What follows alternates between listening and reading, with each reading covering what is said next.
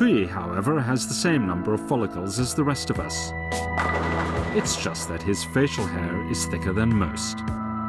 Why? Around 5 months after conception, every human fetus grows a dense coat of hair from head to toe.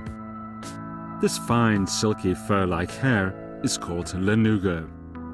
It is less than a centimeter long and enigmatically fleeting. Just weeks after it's grown, it is shed again.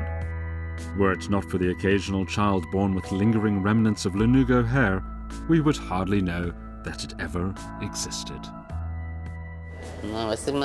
Definitely the hair in the head is different than the facial hair. It's hard for him to describe it because of the thickness. It seems to be finer on the face to detach than it is the one that grows on the head.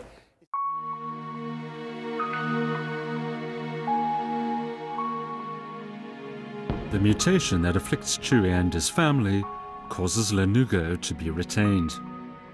Instead of switching over to the normal pattern of juvenile and then adult hair production, hair follicles remain arrested in fetal mode forever.